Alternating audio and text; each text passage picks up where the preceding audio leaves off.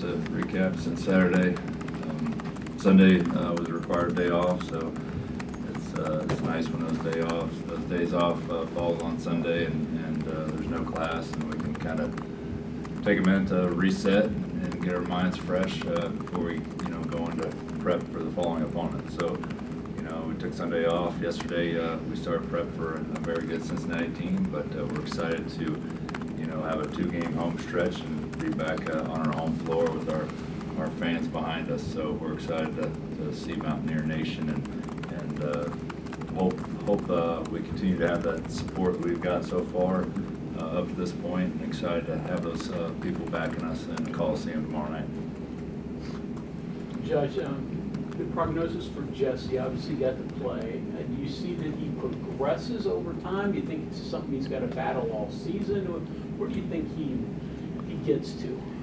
He had an appointment yesterday which went really, really well, and I think for him, more than anything, it's going to give him some peace of mind and some confidence moving forward. That there is going to be a little bit of pain. He's probably going to have to play through, but that's very common for this injury. So I think that'll, and even looking back at yesterday's practice, I think he played with less hesitation than he's played with to this point. So I think anybody that watched that game on Saturday probably saw that Jesse was favoring that wrist in a lot of ways, and maybe people might think that it was rushed to get him out there, but that was totally up to him in terms of he gave me the go ahead on Saturday morning and says, I'm ready, I want to try this. So the moment we thought we needed him, we threw him out there to see what happens.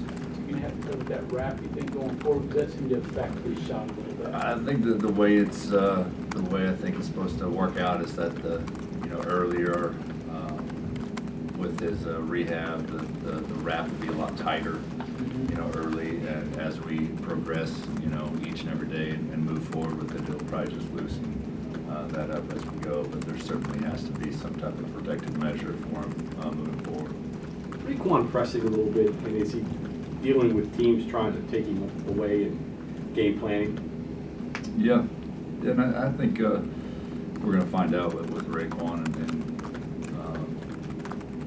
I keep on having conversations with him, and some games he would be such an amazing player for you, and then other games, if he forces some action, sometimes it's really it can hurt the team. But he by no means wants to hurt the team in any way, and he's trying to figure out what that niche is that he can bring to the table and be effective as a scorer, as a defender, whatever that may be. So we're having a lot of conversations in that regard, and his mindset's right where you want it to be in terms of growth and learning and trying to fit into what we got going on and be an effective member of the program. So I'm pleased with his mindset, and tomorrow, with the home crowd, he's done really well home. So I'm excited to see him in action tomorrow. What's Cincinnati bringing to the table? I know they got size and kind of a United Nations type roster. Yeah, they got it's one of those teams that's they play really, really physical. We've talked about that over the past with some of these teams that we've struggled with, between UMass and Houston and Central Florida. I mean, they're right up there with those type of teams in terms of their physicality. So we're going to have to match that physicality. We can't back down by any means. We can't play on our heels. They're a very, very good offensive rebounding team, and that's something that we're going to have to, shore up. And we understand it's going to struggle, to this point. So hopefully inserting Jesse into the lineup and getting him more comfortable should help us shore some of those defensive rebounding issues that we've had. But if you look back at the game against Oklahoma State, the first play of on defensive end, we gave up an offensive rebound, and it ended up being a made 3-point shot. And down the stretch, when we're trying to make winning plays to win the game, they made those winning plays.